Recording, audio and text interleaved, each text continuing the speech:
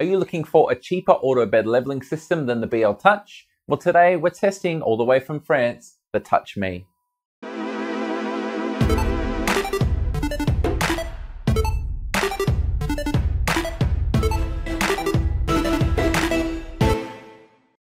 I really like auto bed leveling, and I know an experienced user can level the bed to the point where it remains consistent for quite a few prints. But I just really like the convenience. The way I can change build surfaces, the way I can change the Z offset to get that first layer, and the way that I don't need to worry about bumping the bed and upsetting my results. Now, I've made guides before on the Easy ABL and several guides on the BLtouch, but I'd like to try something different.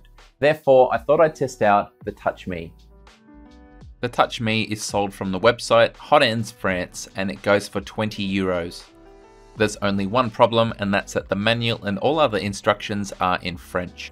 I put the manual through an online translating service, link in the description, and now I have a version that is mostly in English. It's not perfect, but it should be enough to get me over the line. Let's have a look at what we get with our kit. As well as a mounting screw and some DuPont connectors, we have several leads for wiring this up. This offers versatility for installation on a range of 3D printers. The main hardware is strapped to this foam to protect it, and yes, this magnet is meant to be loose, sitting on top.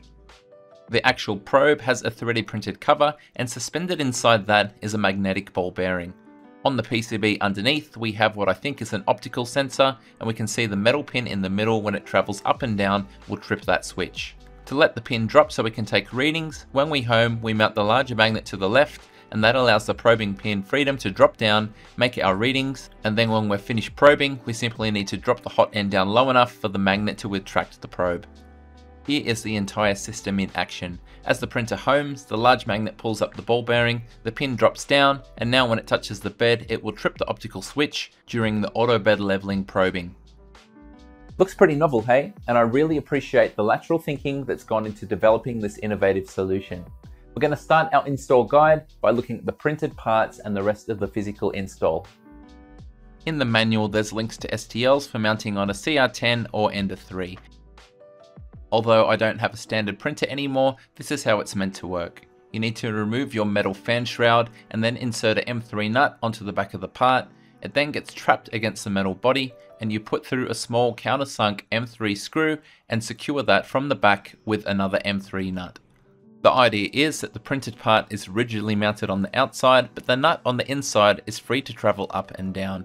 You use the supplied screw, locate it into the nut, and then when the whole thing is bolted back to the printer, you should be able to slide the touchmi probe up and down so you can adjust it to leave a 2 to 2.5mm gap between the nozzle touching the bed and the tip of the probe when retracted. After this adjustment, it's tightened in place. Now I'm running a Hero Me, previously with the BLtouch, so my first step is to remove that mount. Fortunately, the Hero Me has an option to mount a touchmi, but I needed to explore other options because it sat the probe too far above the nozzle. Once I located the correct part, I inserted an M3 nut behind it and then mounted it back on the carriage just as before. The M3 screw that came with the touchmi kit wasn't quite long enough, so I used a longer one which secured the touchmi probe to the carriage, and when I tested the offset with the nozzle touching the bed, I found that I had the perfect 2.5mm gap. Your results may vary, so check out all of the links in the description. When mounting the strong magnet on the left, I again needed to explore several options.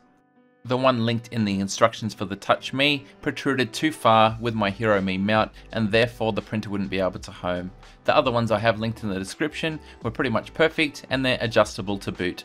To fit them, you need to undo the 2 screws on the right hand side of the cover, except I found that the bolts were no longer long enough to reach in, so I had to use some M3 by 50mm bolts which were too long, so I used some small spacers to secure everything tightly. You can see that when I home it, the magnet is pulled up and the pin is free to drop down as the carriage moves away to start probing. Next up is wiring, and it's important to plug in the long set of wires so that the red one is facing the left when looking at the front of the probe. Here's how I routed my wiring loom. I ran it underneath my extruder and cable tied it up and around the existing wiring loom down, and I entered it into the control box where the Z end stop wires usually enter. If you've already upgraded to an MKS Gen L like I have, installation is simply a matter of unplugging the factory end stop wiring, taking the cable from the touchmi kit that's completely white and plugging in one end, and then reading the labels on the board to match up 5 volts signal and ground and plugging in the long lead. If you've still got the factory mainboard, however, things are a little bit more complicated because the all white cable is too wide to plug in. Instead, we need the other small connector as found in the touchmi kit, and we need to use a pick or a small screwdriver to lift up the tabs on one end. After you've done this, you'll be able to pull out the insides and then reinsert the single DuPont connectors that came with the kit. Our short loom now has 3 single female connectors on one side, ready to plug into the mainboard. The black and the yellow are going to plug into the Z end stop plug as shown. You might need some hot glue to stop them wobbling loose. And the red 5 volt source is going to come from the pin closest to the USB connector on the in-circuit programming header. Your final job is to get a ruler and measure the distance between the probe from left to right and front and back compared to the nozzle. Now that might have looked like a bit of a hassle, but remember I was going through lots of parts to try and find the correct ones. Once you know what you need for your printer, this should be quite straightforward.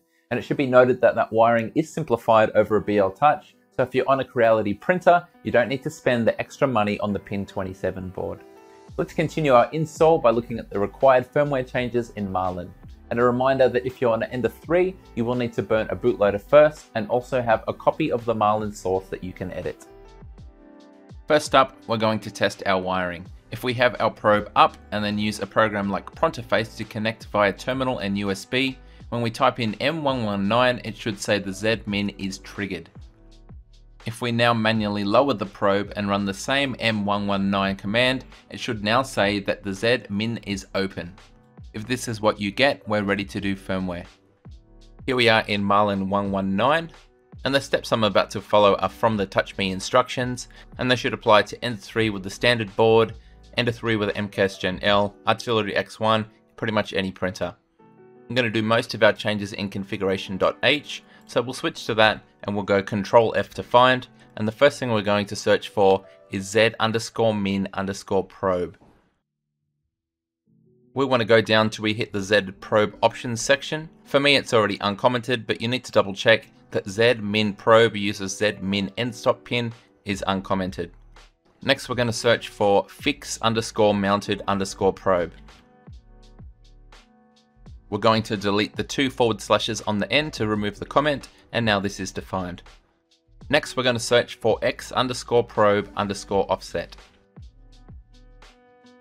We have this handy diagram here, and I measured mine to the left and the front, which means I'm going to have negative values for each.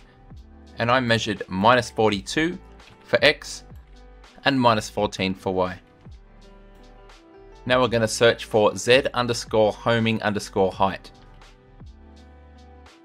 We have our target line and we need to do 2 things. Firstly, we need to uncomment this. Secondly, we need to raise the value from 4 or whatever yours is up to 20. We'll now search for auto_bed_leveling. We get to a section with all of the options we can choose, and we're going to uncomment the middle one, define auto bed leveling by linear.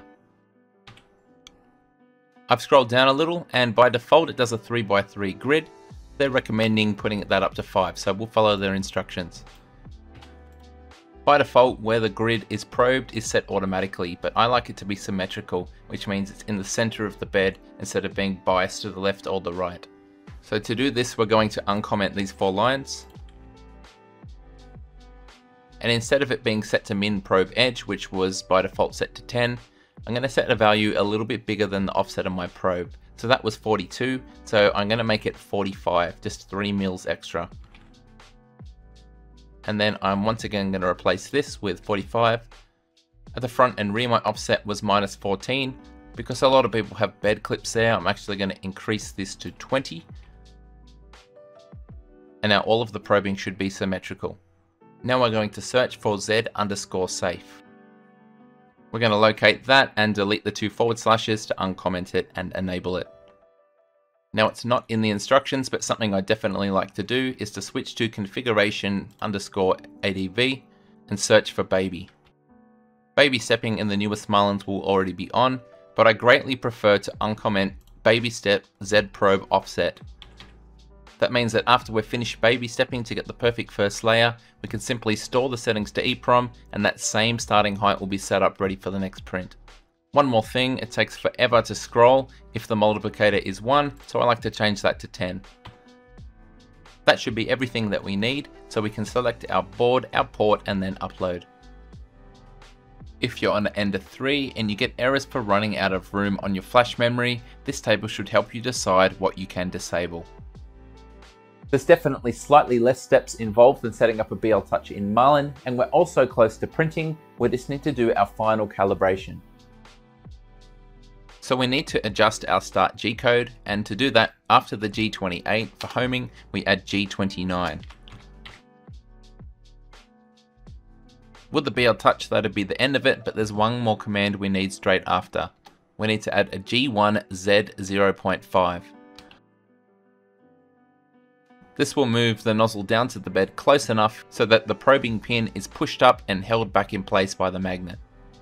The STL for this X I provide to my patrons, but you could make it in Tinkercad in about 1 minute.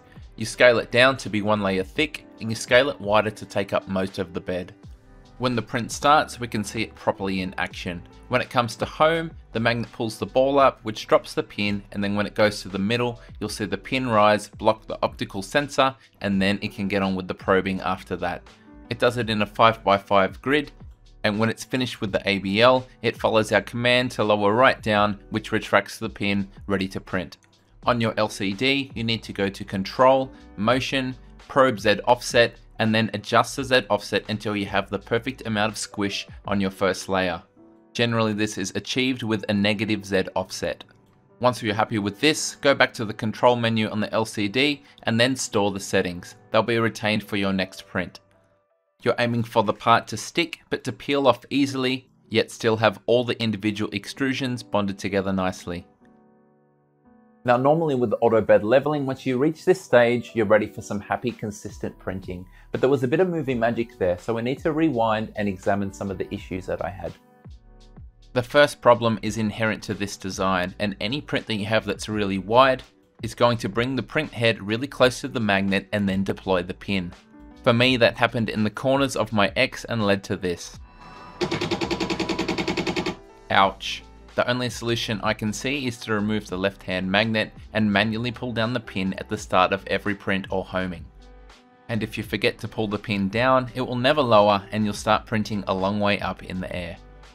My next problem came with accuracy and repeatability. You can see on this first X test print, everything was great except for the lower rear corner. In that corner, the nozzle was way too close to the bed. I repeated my test, and this time the corners were not too bad, but in the middle of the print, the nozzle was way too far from the bed and it just wasn't sticking. The end result is probably what you would expect and was quite baffling. Maybe I would have better luck the third time around. Well, unfortunately it didn't improve. This time the front and the middle of the X was pretty good, but the right rear corner was far too close, and this time the left rear corner was too close as well. This was the same test repeated 3 times with the same filament and G-code with 3 very different results.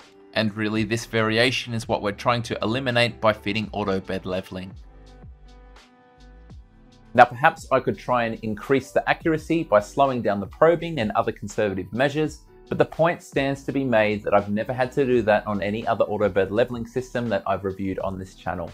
It's a shame too, because I spent a fair amount of time developing a mounting system for the Sidewinder X1, but now I don't think I'm going to do that, and I'm just going to put on a BLtouch like most of my other printers.